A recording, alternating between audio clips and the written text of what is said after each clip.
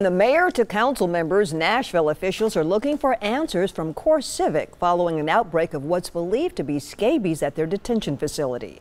As News Channel 5's Kyle Horan tells us, a special meeting was called to address the issue. Kyle, CoreCivic may not even be there?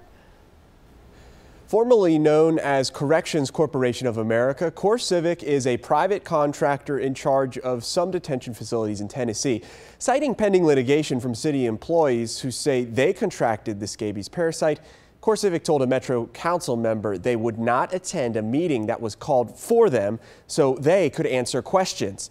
The same council member is now saying CoreCivic has been unresponsive with city staff this whole time. And that's what we've been told to. Kathleen Murphy just wants to talk. They could come and offer some information instead of no information. To someone over at CoreCivic. It's a concern of mine that we have employees who are not being protected or communicated with. Which is why she, in part, called a meeting to talk about it today. A meeting which CoreCivic officials turned down.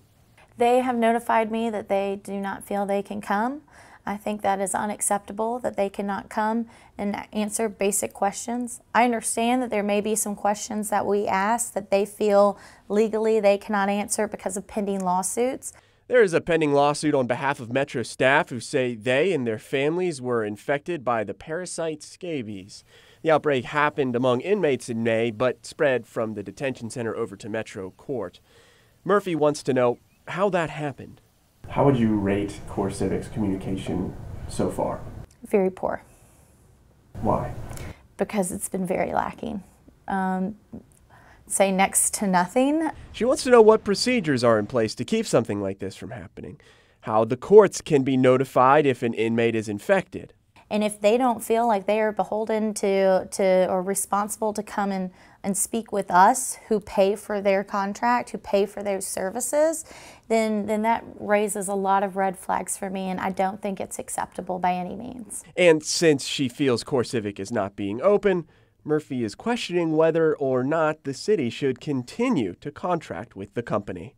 I don't think that this is going to be the end of it, unfortunately. The health department is reporting that there have been no new cases of scabies-like rashes in CoreCivic Detention Center.